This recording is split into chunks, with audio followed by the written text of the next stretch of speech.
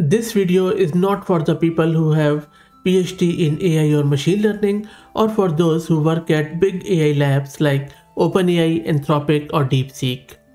If you are a mere mortal like me and want to understand what exactly is a dataset format, and what type of datasets are available, and how can we decide which dataset type to be used for fine-tuning and training a model, then this video is for you.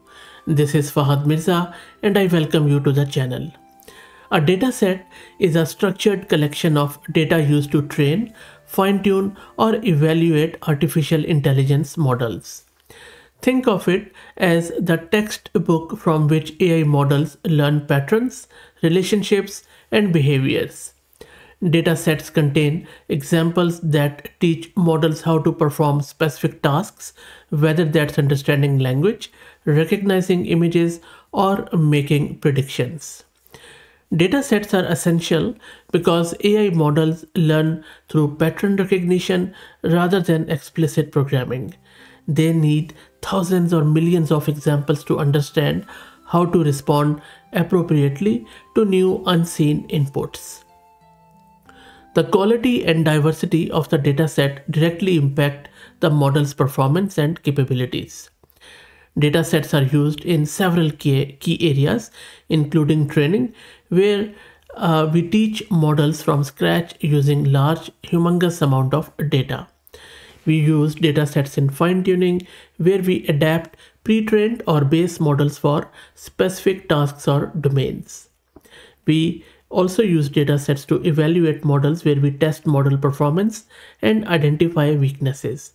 We can also use it for research purposes, where we develop new technologies and techniques and benchmark progress. So let's now delve into the distinction and differentiation between dataset format versus dataset type. It is very important to understand what exactly is a dataset format, because I have seen many beginners or even some of the experts struggle with it, which include me too, beginner. So let's try to understand what exactly is this dataset format. Think of these data formats as something like different languages for organizing information. So dataset format is a different way of structuring the same type of data. You might have heard the name ShareGPT, message format. These are the dataset formats. As you can see on your screen, we have this dataset format which is message. It's quite standard, where you have this message JSON format, where we have system role, user role, and assistant role. System simply tells the role of the AI model, user asks a question, and then model responds to that question. So this is a simple message format, or if some people even call it message template or dataset template. Then we have ShareGPT format, same thing, but you see in a different way.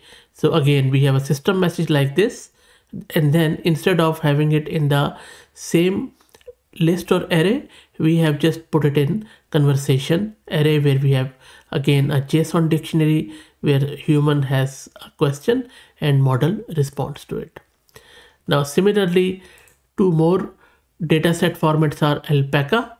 Again, system instruction input output. So just the wording and the way we format the data has changed, nothing else. Data remains the same. And then finally we have query response.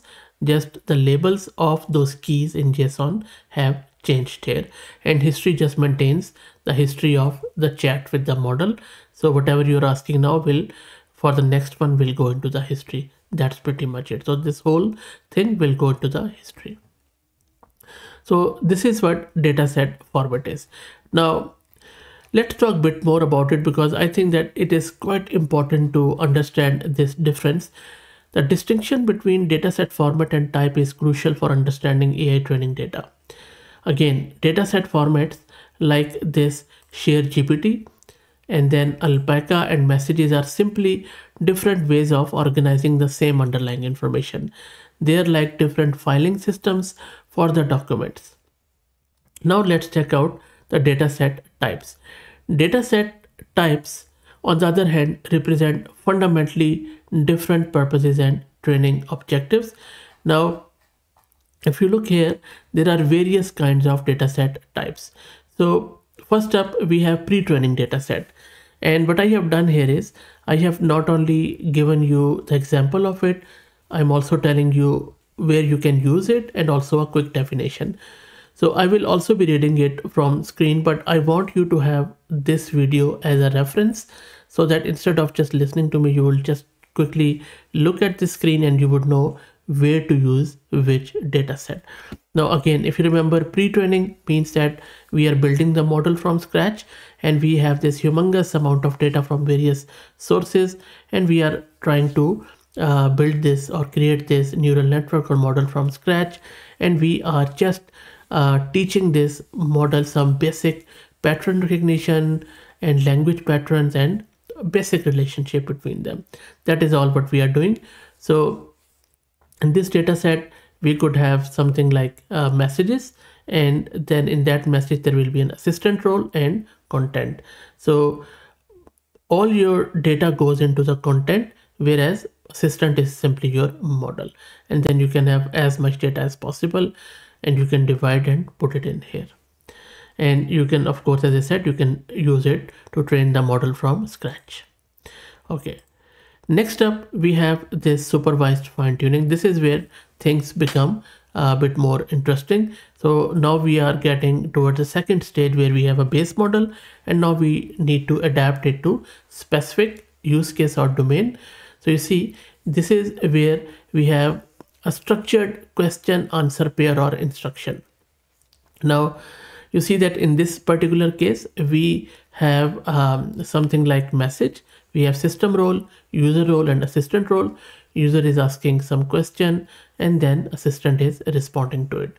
Now our pre-trained model is simply a model which recognizes the language. You ask it something, it gives you the next word or next token. But this one is now becoming a helpful assistant.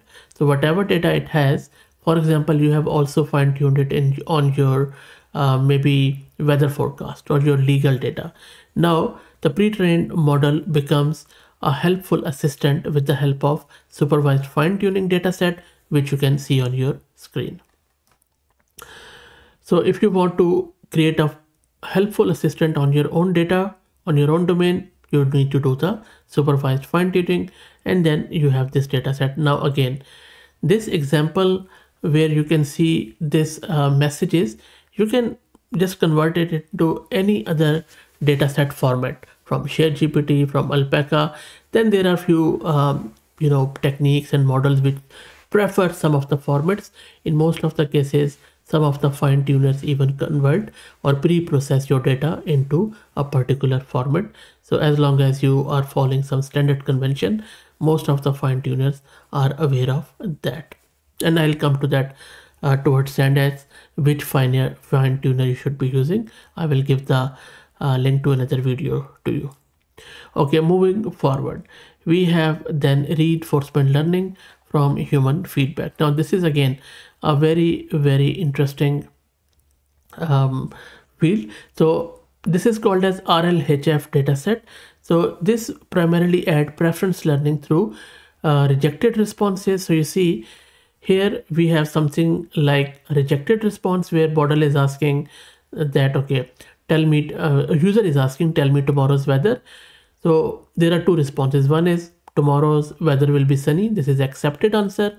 And the rejected answer is I don't know.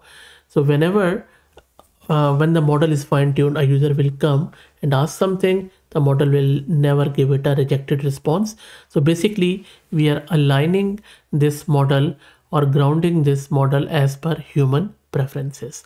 So this is how reinforcement learning works with human feedback. And there are a lot of other things which you can check out, but we are just focusing on data set, different types of data sets here. Okay, so this is one thing now where you can use it. As I said earlier, this is mainly used for training reward models and optimizing AI behavior to be more aligned with human preferences and safety standards. And then there are a lot of variants in it. So You might have heard of GRPO, PPO, and DPO, where some use reward function, some use judge model. There are a lot of variations there. I'm not going to go into the detail. There you can just search on my channel. I have covered all of these in different details. Okay, moving forward, we have classification dataset. So this primarily, if you can see at the example, is giving where each input is assigned to one or more categories used for teaching models to classify or primarily categorize information. And then sometimes people give it 1 or 0 values, 1 for true and 0 for false, and then you can classify them into various categories. So basically, normally it is used in the sentiment analysis or some sort of binary decisions. Then we have multimodal datasets. So multimodal datasets are for, of course, vision language models, where you can have text to image generation, or you can do OCR, or you can do object segmentation detection, where you provide it some images and then some text, and that is how model learns that which image is what, along with a lot of other things. But normally the data set primarily is in this format, which you can see on your screen. And this is not just confined to the images. You can just use any other modality like audio, like video here quite easily, where you can simply put a user and assistant, and then whatever modality is there, your audio file, your image, or your video. So this is how you structure your multimodal data sets quite easily. Moving forward, recently there is another field where we have agentic data set, and you can see that in agentic one. Now what exactly is agentic model? So what happens is, user comes, it asks a question, model converts that question into a function call, and then it has already a lot of tools defined within its training data set, and it calls that function with the help of the application accordingly. So you see that it says tool. So tool is a function. So model is trained on a lot of tools definitions. So it is able to convert your natural language prompt into the function call or tool call, as you can see here. So for example, user says weather forecast, or what is the weather like in Beijing today. So there could be a tool call for real-time API, or there could be a tool call for getting the city, and then from there it returns the response. And tools are simply external APIs, nothing else. And then you can even integrate it with your model context protocol. Okay, then if you are looking to connect some model to visual elements or for spatial one, these are the specialized models where we are going deeper into some VQA or visual question answering, and then maybe object segmentation detection. This is where you can give it coordinates, or primarily this is used for the world model. So where you provide it a screenshot or a screen image, model is able to click and clack on that screen, and maybe it could draw the bounding box there, and then from there it could just maybe do the web navigation or do some sort of RPA or robotics platform automation. So this is where you can have this sort of data set. Now let's compare all of these and see where exactly they fit in. So if you look at this table, this primarily is showing you how dataset types progress in complexity and specialization. Pre-training dataset from the foundation with simple token prediction, while formats like messages work well for this straightforward task. Supervised fine-tuning introduces conversational structure, which is why formats like ShareGPT, which is designed for chat logs, and Alpaca, which is designed for instruction following, really became popular. RLHF datasets add preference learning through rejected responses, and that they require extensions to standard formats, whereas classification datasets use labels for categorization tasks, while multimodal dataset extend any base format with media file references. Agentic datasets represent the most complex type, in my opinion, that require tool definition and multi-step reasoning patterns that go beyond simple conversion formats.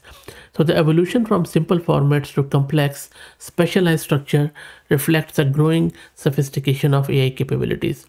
Understanding both the format, how data is organized, and type, what the data teaches, is really essential for effective AI development, as the wrong combination can lead to training failures or suboptimal model performance. Now, this is a dataset type. If you're, for instance, if you have your data now, and or maybe you say that, okay, fine, I have this huge repository of documents, how do I convert it into dataset? For that, just go to my channel, search for how to create dataset or something like that, and you should be able to find heaps of videos around it. Very easy.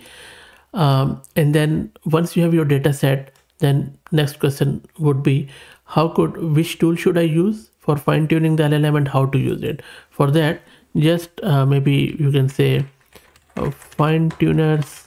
I think I already have a video. There you go. So I just did this latest video on comparison of a lot of fine tuners. So just select one of them and then whatever suits your use case, and then use it. For each of those fine tuners, I have a separate video, so you can also go and install it locally and then have fun. If you still have questions, please put them in the comments. Please like the video, just click on that like button, subscribe to the channel, and please share the channel and share the video, as that will be very helpful. Before I let you go, I also want to introduce you to our good friends at Camel AI who are sponsoring this video. Camel is an open source community focused on building multi-agent infrastructures for finding the scaling laws, with applications in data generation, task automation, and world simulation, and you will find link to their website in video's description. That's it. Thank you for all the support.